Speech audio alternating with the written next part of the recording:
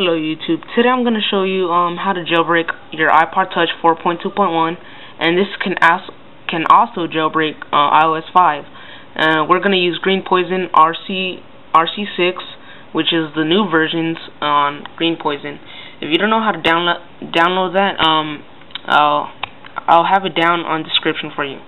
So once you have Green Poison, download it or whatever, get your iPod.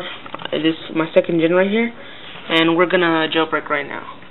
So it's gonna say right here, if you click right here, prepare to jailbreak, don't listen to that. Don't do that.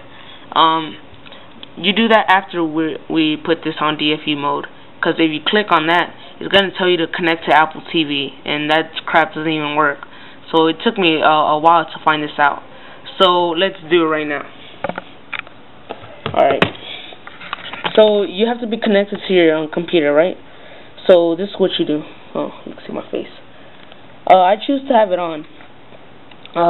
First, we're going to be holding our home button and our power button for at least 8 to 10 seconds. After that, our screen will turn black, but don't worry about that.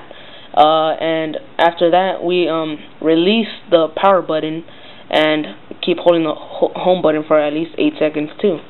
So let's try this out. I'll be counting with you. Okay.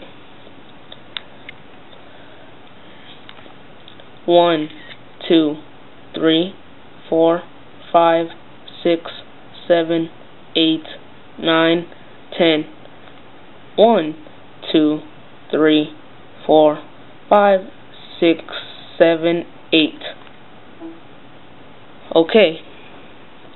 Now since that's done, click on prepare to jailbreak. There you go, ready to jailbreak. So now you click on jailbreak. Mine's already jailbroken, so I'm not going to click on it. And there you go, it starts jailbreaking. And if this really helped, comment, rate, subscribe. Thanks for watching, and bye. I hope this works for you. Yeah, bye guys.